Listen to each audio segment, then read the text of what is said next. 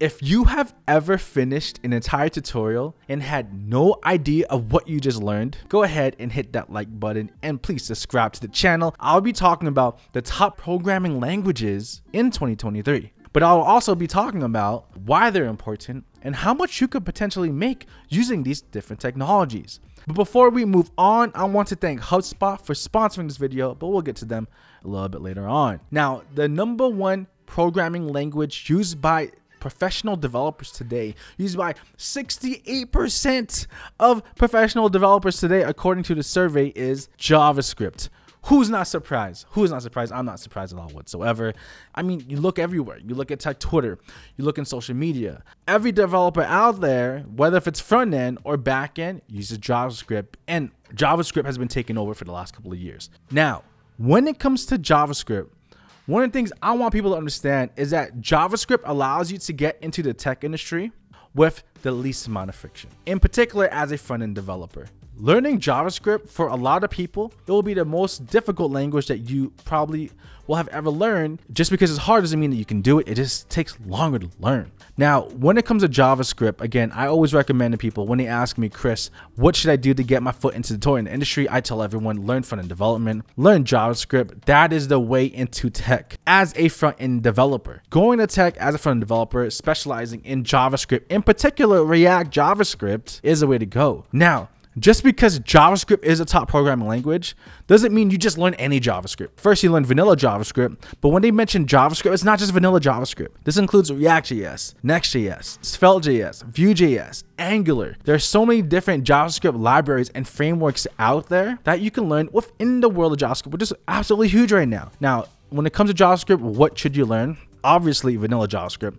And if you don't know what vanilla JavaScript means, vanilla JavaScript is literally just JavaScript with no libraries, with no frameworks at all, just learning JavaScript all by itself. But you don't just stick to that. Eventually you'll want to learn React.js, right, which is a JavaScript library, and then Next.js, which also is utilized with React.js. It is huge right now. Next.js is very popular. It is blowing up. They have conferences coming up around literally just around Next.js within itself. So yes, I 100% recommend learning JavaScript, especially if you're trying to get your foot in the door. And of course, you can do JavaScript for the backend, like for example, Node.js as well, right? Now, how much do JavaScript developers make? JavaScript developers make around 70 to 90K per year, right? Which is pretty good with no degree at all whatsoever. But what people don't realize is that as you grow in your career, as you hit your 3-year mark, as you hit your 4-year mark, 5-year mark, I have a homie who works at Amazon, makes about $320,000 a year as a front-end software engineer for Amazon. Now, please note, this person also does a little bit of back-end there too, though. Even though this person was primarily a JavaScript developer, when this person joined Amazon, of course, you have to eventually learn back-end because you can't just be a front-end developer. You have to be a good developer. Not just front-end, not just back-end, but good overall. Right, so I 100% recommend this. Now, next on the list in regards to the top 5 languages that are used out there isn't in particular a programming language, but more like a markup language, which is pretty much what you use to make your website look the way it does. JavaScript is what you use to be able to move things on your website, manipulate the DOM. You can use JavaScript to do a ton of different things, but JavaScript on the front end is not good with just being JavaScript. You use JavaScript with these particular markup languages, which is HTML and CSS, which of course makes total sense in regards to why HTML and CSS is popular, because JavaScript is often used with HTML and CSS. You use JavaScript to manipulate the DOM. HTML, CSS by itself does not pay well. By itself, it does not. I mean, I guess you can get an email developer job paying you around 100K a year, but that's it, right? When I received an offer from Silicon Valley, my 4th year in the tech, it was for an email developer position. Not even particularly email developer, but of course there's a lot of different things. But because I was good at doing email development, they offered me $95,000 a year. I said no to that. Why? Because I don't want to just be an email developer. I don't want to be stuck at 100K a year. I want to reach that level, and I want to move further. I don't want to be stuck in just one niche of email development. Emails will be around for a very long time. I'll tell you this, as someone who did email development a lot as a middle developer at Entrepreneur, it is very boring. It is not something I want to do for the rest of my life. I want to be able to try new things, back end, front end, you name it, right? Now I'm doing ELT, ETL pipelines with data engineering. That is so much more fun than just email development. And I know there are people out there, and maybe one person in particular, that emphasizes try being an email developer, then use that to get your foot in the door.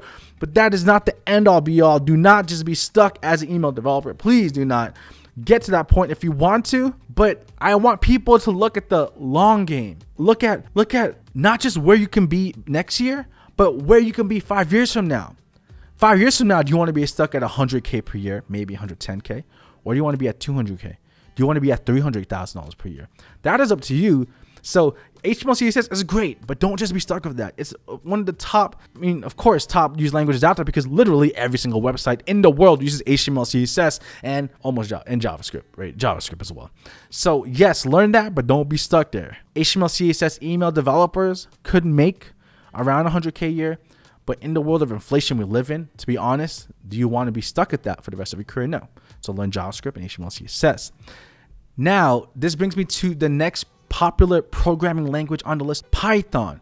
And before we even get into more about Python and why it's so popular and demanding, I want to bring in our sponsor, HubSpot. What I want to show y'all, which I'll put in the link in the description below, is that they have an introduction to Python, which is pretty amazing, especially for someone like me who still uses Python on a daily basis. And this guide has become particularly helpful for me. For example, they introduce things like, what is Python? What are methods and functions, coding standards, things like the programming best practices, even things up to advanced Python, and will even recommend additional resources to you for free.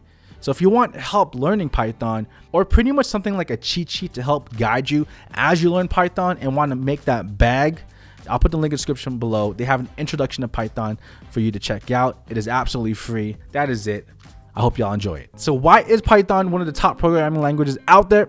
I'll tell you why right now. All right, so Python, again, is very popular, and one of the reasons why it's so popular is, number one, it's very easy to read. The syntax is clean and simple compared to JavaScript. Okay, working with Python for me is so much easier than JavaScript. I was able to learn Python much faster than I learned JavaScript, but that also could be because I already had experience with a programming language like JavaScript. Python has a very strong community.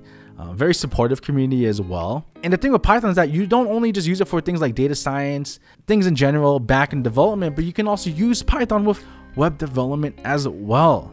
And on top of that, I think one of the reasons why Python is so popular is because it's taught in school. It's one of the programming languages that are taught at universities around the country and around the world, to be honest. Now, Python developers are working in data engineering. The average data engineer that works with Python, right, could make around $145,000 a year. That's the average median. From what I've seen, data engineers, data scientists, and etc., you name it, could make so much more than that. To be honest, north of $200,000 a year. So if y'all want to make that bag, I highly recommend you learn Python. But I'd recommend first moving to front-end development if you don't have a degree. Get your foot in the door and then slowly learn Python, slowly learn back-end development, learn ETL, learn ELT, maybe slowly move to data engineering, where you could potentially make so much more than as you could as a front-end developer. Now, SQL, and this is really interesting. My 5 years in tech, I did not work with SQL whatsoever. At all, right? I never had to. I never had to do anything with a lot of data. I mean, I worked a bit with APIs and etc., but I never did much with SQL